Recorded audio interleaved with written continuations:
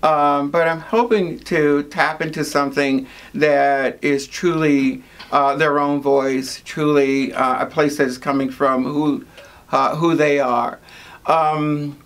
And I think one of the best ways to do that is to show them works by artists like Banksy or Basquiat, Thornton Dial, as I said, but there are many other artists who are who fall into that category, where they can see that there's a real voice here. There's some real ideas that are being expressed about culture and race and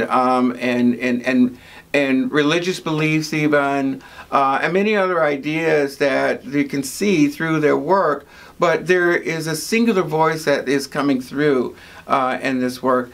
And so we look at them, and it's sort of wonderful to see those eyes light up, and they say, ah, yeah, that's what it is.